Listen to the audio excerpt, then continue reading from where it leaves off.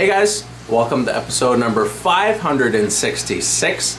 Today is Monday, so it's Update Monday, and today I wanted to reproduce this lovely aquarium decoration that I recently purchased.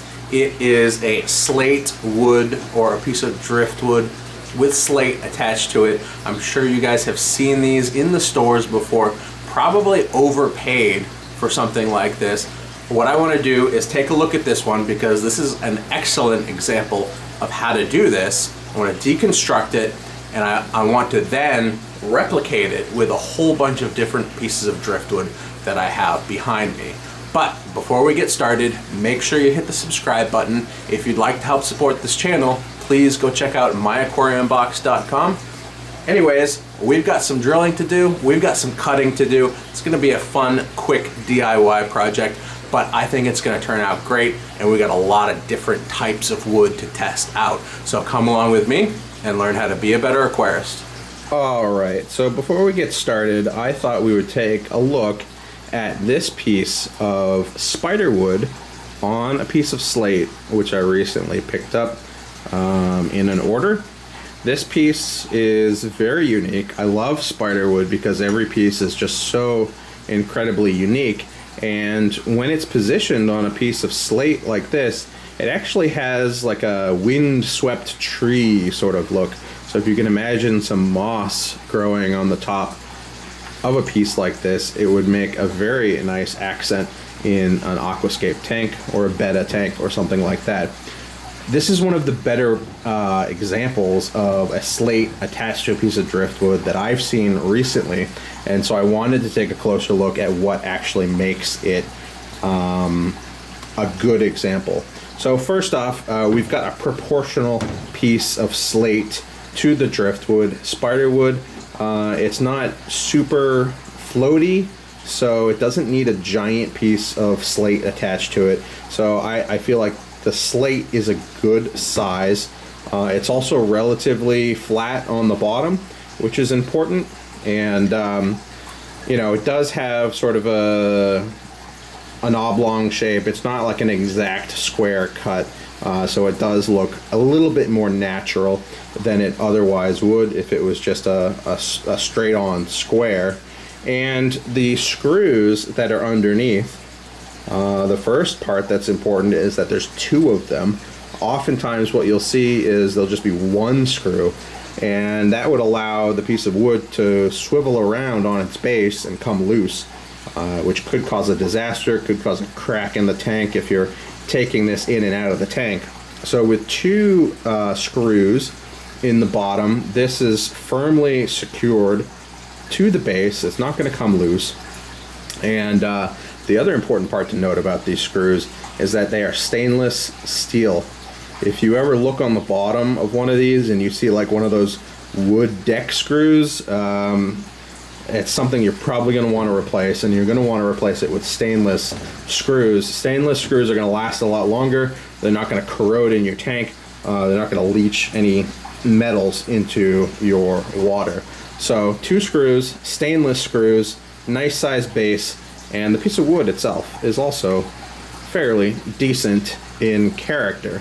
Alright, so this is what we're going to try to replicate here. Let's take a quick look at all of the different types of wood that I have to work with here, because I want to try an example of every single one of these, see which ones work best, which ones work worst, and hopefully at the end of this we have a bunch of different specimens that we can look at. So what do we have?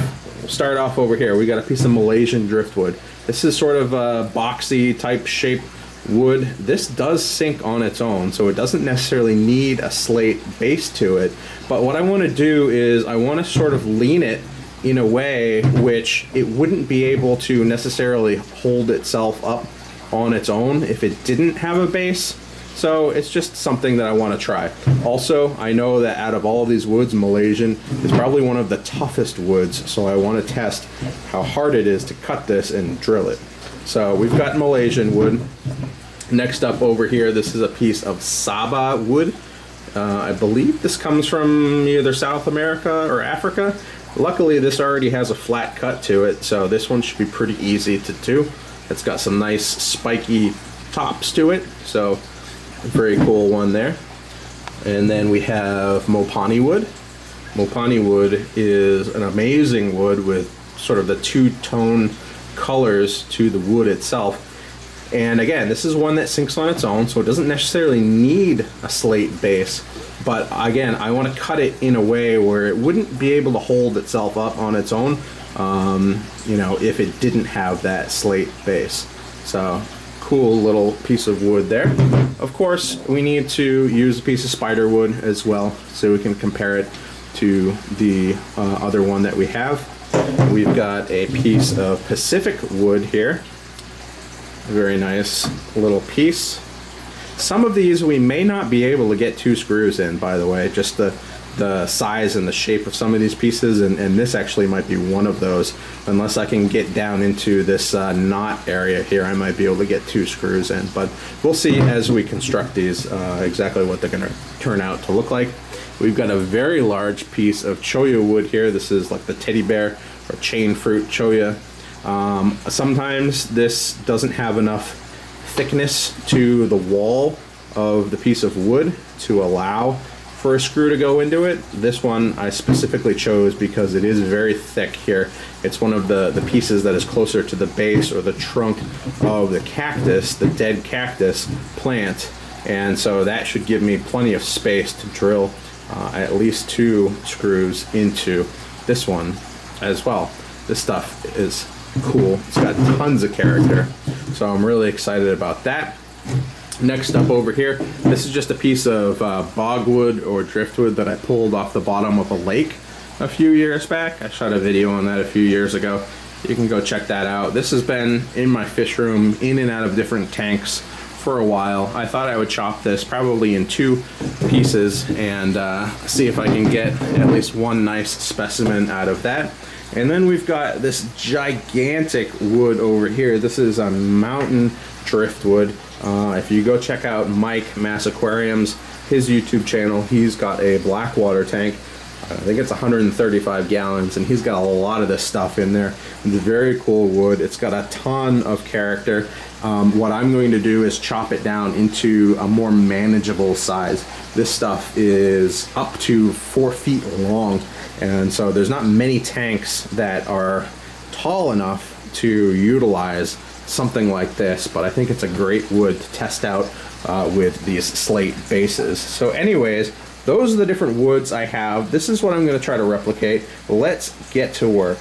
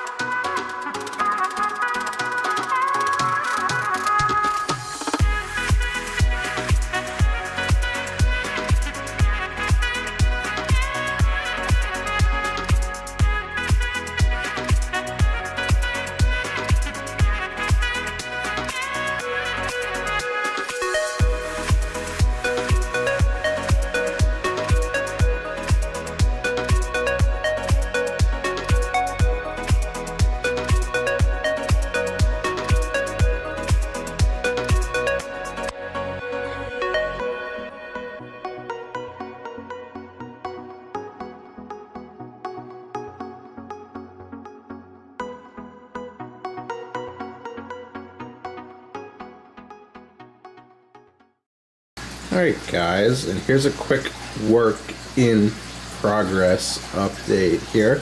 As you can see, we have all of our pieces of slate cut out, appropriately sized for the pieces of driftwood that will be going on top of them. Now, some of them obviously stand up on their own, unaided. Those are going to be really easy, really straightforward to attach. Others are going to be a little bit more difficult. Like this one will not stand up on its own. It's just too weighted to one side, so it falls over. So these ones are going to be a little bit tougher to get attached, but once they're all attached, they'll all be secure and they'll all be ready to go. Now, you can see most of these pieces of slate, all I did was cut them to size and then I rounded the corners over. I think that's enough, but if you want to go the extra mile, this is an example of one that I just did sort of like a random shape for this piece of slate, and I think it turned out pretty good. Kind of unique, you know, everyone's a little bit different, so you know, it gives it a little bit more character when it's sort of cut to size and it's got nice big round curves on the piece of slate itself. But regardless, all of these are basically ready to go. The next thing we need to do is drill holes in the slate and then attach or screw the slate to the wood. Now, the screws I'm going to be using here are grip right exterior screws. These are stainless steel. That's the important part. These are 305 stainless. There's different grades of stainless. I believe 316 would be the best. It would basically be completely immune to corrosion of any type. You could probably throw it in a saltwater tank and it wouldn't have any issues. But these are 305, which are good enough for our purposes. I got the 1 5/8 inch screw here. This is the size of it. There are different sizes. I think they go up to 3 inches or whatnot. They're basically meant to be used in outdoor environments, wet environments, like on docks and things like that. So this is certainly the way to go. You do not want to use just a conventional screw because those will rust. So 1 5/8 inch, that should allow me to get through the slate and then have probably a full inch of embedment within the piece of wood itself, which should give plenty of grip to keep a piece of wood attached to the slate. Now, I'm going to try to get at least 2 screws through each piece of wood. In some cases, I may only be able to get 1, just depending on how thick the wood is. So we'll have to sort of see as we go. But this is a look at everything before we get started on drilling these things. Now, the bits that I'm going to use, there's 2 different types of bits. These are masonry concrete bits, and you can tell because it's got sort of that wedge shape on the top. These are meant for drilling holes through like cement blocks and whatnot, maybe like in your basement walls or something. This is the thing that I'm going to use to drill a hole through the slate. And then I've just got regular wood bits, and these are going to be used to drill or pre-drill a hole into the piece of wood in the direction that I want the screw to go, because we don't want the screw to sort of go off center and start poking out the side of the wood. We want it to drill straight and true into the center of the wood to make sure that everything is going to go together smoothly. So those are the 2 bits I have. I also have this sacrificial bit.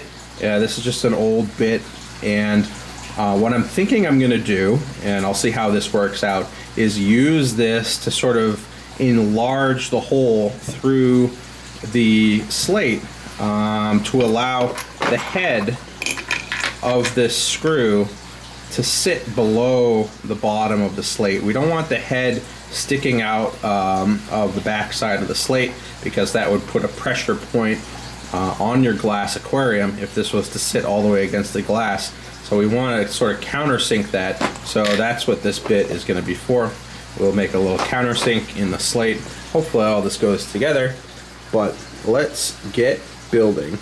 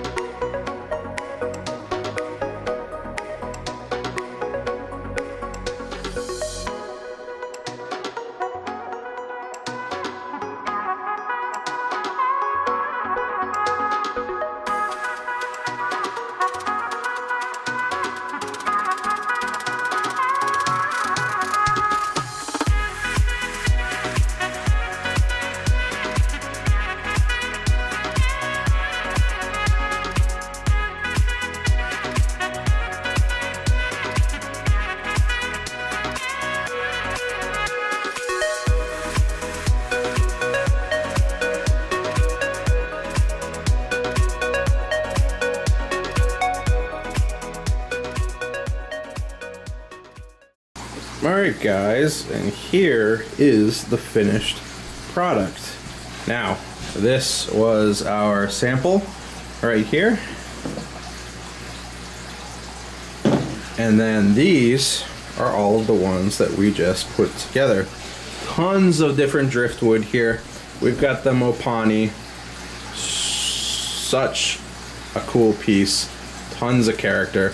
The black side underneath, the white side on the top. It's sort of spindly in shape. Very cool piece there. So we got the Mopani. We've got our one-to-one comparison here with our piece of spiderwood. Maybe not quite as cool because it doesn't have as many branches, but as you can see, pretty similar. Obviously that one's a little bit smaller and a little bit more rough on the slate, and this one, since it's slate tile, it's a little bit more perfect with the square rounded edges. This is the only thing I'm not happy about. The spiderwood was the only one out of all of these that was too small, so I only put one screw in it. It seems like it's holding up okay, but over time that might loosen, so I might need to tighten that over time. So we got our spiderwood. We'll get this one out of the way. Then we've got our large cholla wood. This thing is beastly, and I'm pretty happy with this. This may be one of the softer woods out of all of these, so over time the screws might actually loosen and come off of a base like this. Only time will tell, but regardless, at that point this will be completely waterlogged and will sink on its own. So very happy with that. We got 2 screws in that one. We got our piece of Malaysian wood.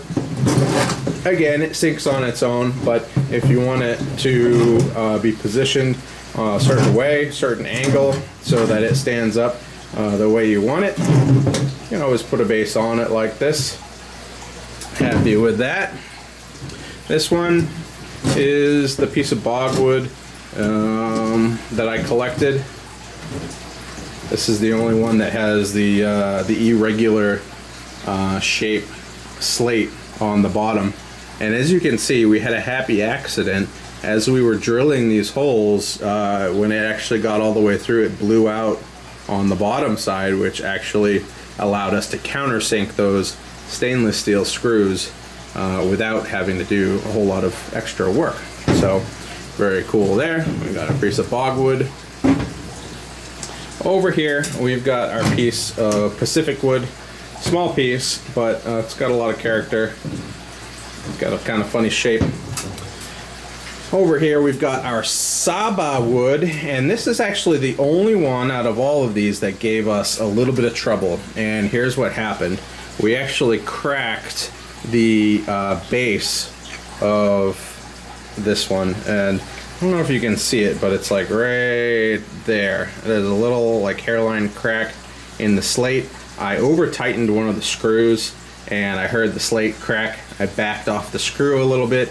It seems like it's holding together for now, but that might be one where we might need to swap that slate out before we, start tossing this around in tanks, because we don't want the slate to crack in half as we're taking it in or out of a tank, because the shard could go off and do some damage to the glass walls of a tank. So when you are screwing your screws in, it just needs to be hand tight. Any tighter and you're gonna develop some cracks. Like there's the crack line right there. So that's no good. And then finally we've got our mountain wood. This is a gigantic piece here, the largest of the bunch by far. This may be a little overkill in terms of the size of this piece of slate, but I wanted to test out different shapes, different sizes for different pieces of wood. So larger pieces of wood, larger slate. And I think we've got a pretty good variety at the end of the day. So now that you've seen me build all of these and we've sort of walked through them, let's throw them in an aquarium.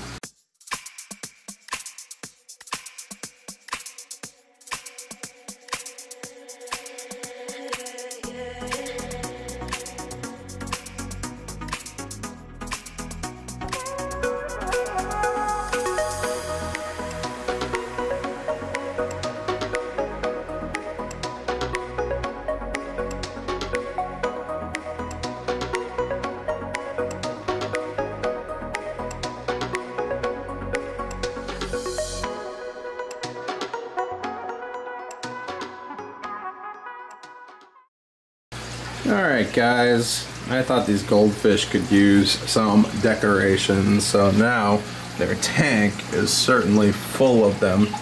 Out of all of these, the only one that gave us trouble was this gigantic piece of cholla wood. It looks like it's a little bit too buoyant for the size of the slate that I put on it, and the two ways I could fix that is maybe picking up a thicker piece of slate or enlarging the piece of slate that's attached to it. But I'm pretty sure after an hour or two of bobbing on the surface like this, it'll probably slowly sink by itself, so it'll probably fix itself. Anyways guys, this is a quick look at all of the driftwood in the aquarium. If you guys would like to win one of these pieces of driftwood, all you have to do in the comment section down below is leave a comment with the name of the piece of wood that you want to win. It can be any comment whatsoever, as long as you include the type of wood that you'd like to win. Now, if someone sent you to this video as a contest, also in the comment include their YouTube name. So the name of the wood that you want to win and their YouTube name, whoever sent you here, and both of you will win a piece of wood, as long as it's not the same one. Otherwise you have to fight it out for it. But again, you know, you have to live in the continental United States. I'll pick a winner within 2 weeks of this video posting, and we'll give away either 1 or 2 pieces of wood depending. So again, we've got the Pacific wood here, we've got the mountain wood out back, we've got the spider wood in the front, we've got the bog wood in the back, we've got the Mopani wood up front, we got the large piece of cholla wood here, we got the Malaysian driftwood, and the one that I don't want to ship is the Saba wood because it has that cracked base. So that is the project. Hope you guys enjoyed it. I think it turned out pretty good. Alright guys, and that's gonna do it for this week's video. We had a ton of fun recreating those wood slates. I think it's a cool idea. I know they cost a lot when you buy them in store, but hopefully after watching this video you can understand why there is an additional charge for adding the slate base. It's a lot of work, it's kind of messy, but in the end I think it produces a pretty cool result. If you don't want to wait for your wood to sink on its own, get one with a slate base. Hopefully with this video you know how you can go make one yourself. The slate that I used is something you can pick up at your local hardware store. Same thing with the screws. So all you need to do is find yourself a nice piece of driftwood, cut a nice flat bottom on it, and away you go. Anyways guys, in next week's video, hopefully we manage to get up to New Hampshire in the woods. Maybe we can do some ice fishing. I don't know. Hopefully we can get outside. Hopefully it's somewhere with water or frozen water. We'll have to see. But that is for next week. Anyways, hope you guys enjoyed. If you want to help support this channel, you can always go check out myaquariumbox.com and make sure you give this video a like and subscribe if you want more content like this in the future. Hope you guys enjoyed, and I'll see you guys later.